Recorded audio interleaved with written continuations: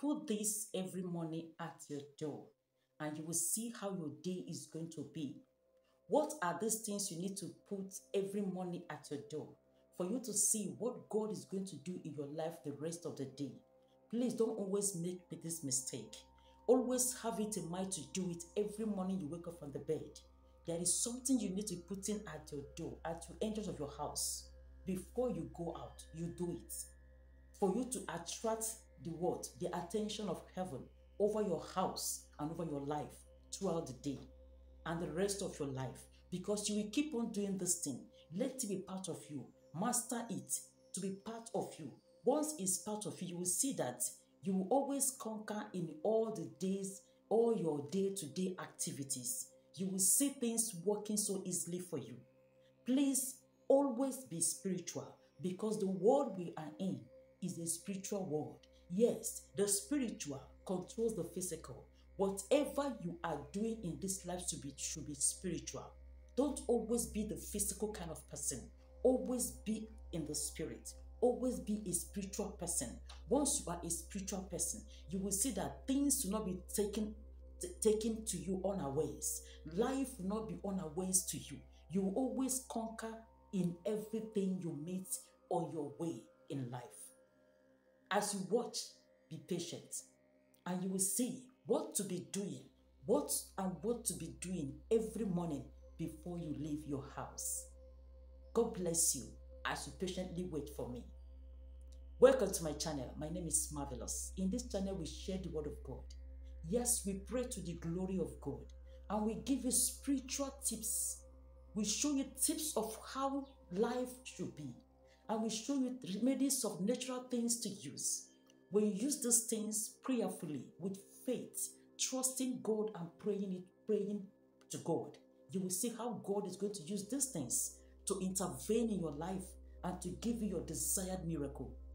As you wait patiently, God bless you. How are you going to make your day to be fruitful? And how are you going to make your day to be full of peace and joy? This is what you're going to do. Before we venture into this thing I'm going to show you, I want to ask you a question. Are you a born-again Christian? Have you given your life to Jesus? Is Jesus at the center of your life? Who is your shepherd? Because the Bible says, the Lord is my shepherd, I shall not want. That's Psalm 23 verse 1. Who is leading you? Who is controlling your life? Who is controlling the day-to-day activities of your life? Are you the one that is doing everything by yourself? If you are the one, please retrace your step and allow God to be the one leading you.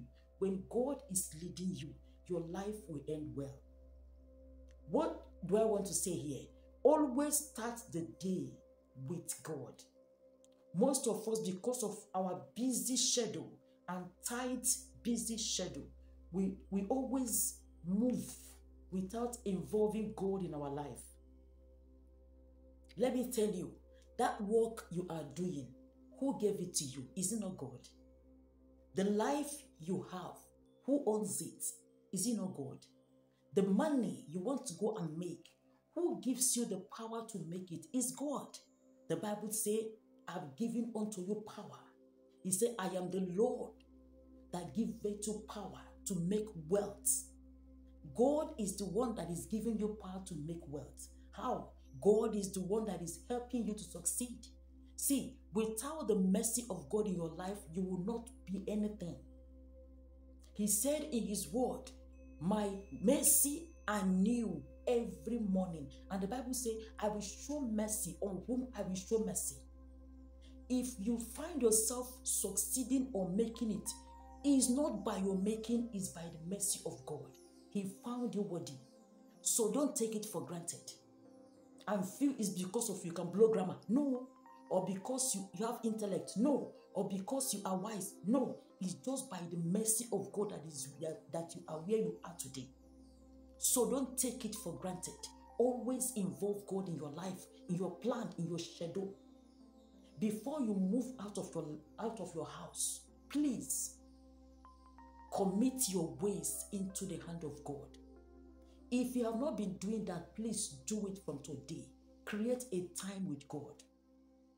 Be someone that always have a time with your maker. He is the owner of your life. If you decide to be doing things anyhow, what if God take away that life from you? Will you have life to move about again? What if God allowed the enemy to strike with sickness? Will you have the power to move again? Please pause and think and use your head before the devil will use your head for you. Involve God in everything you do. Don't always be the one that will always be, hey, I know it, I know it. You don't know anything. Life outside Christ is confused life, is unfulfilled life. You will not end well. When you don't have God in your life, you will not end well.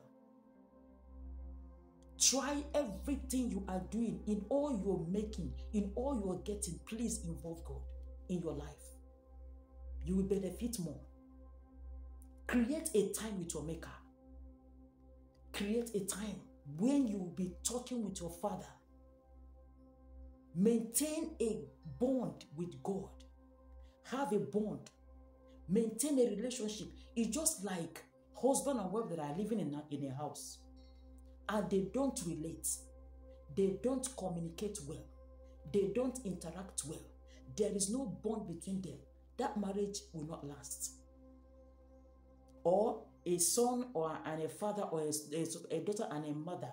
You don't relate well. Your daughter doesn't talk to you, doesn't speak her mind to you, she doesn't lay out the way it is in her heart to you. My dear, you will lose that child, because by the time she will get into trouble, you might not know. That is how it is with us and God. Create a time. Even if you're the one that used to work early in the morning, or maybe map out a time, maybe 2 a.m. or 3 a.m. or 4 a.m. or 5 a.m. Create a time. Put it in alarm where you will wake up and spend, even if it's 30 minutes with God. Worship the King of Glory. Appreciate God for who He is in your life.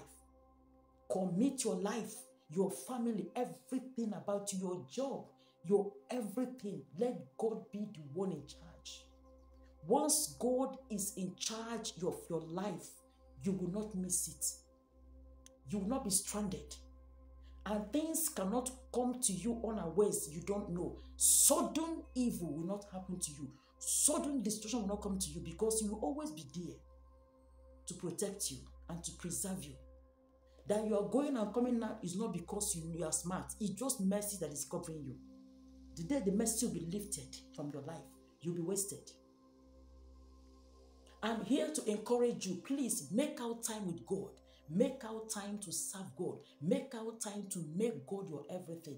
Make out time to involve God in all your tight schedule, in everything. Please always make out time for God. Pray every day. Read the word of God. At least, even if you cannot read Bible, download Bible in your phone. Read it. But I would advise you have a hard copy. That's why you're a Christian. You need to involve God in everything. The world we are in is full of wickedness, so that you will not be wasted on time. Commit your ways into the hands of God, so that you will succeed in everything you do. I know you know it, but at least let God lead. Please, let God lead.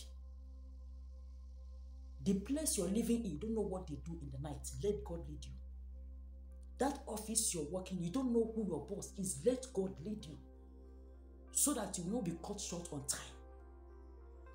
Because of your children and your generation, please involve God in your life.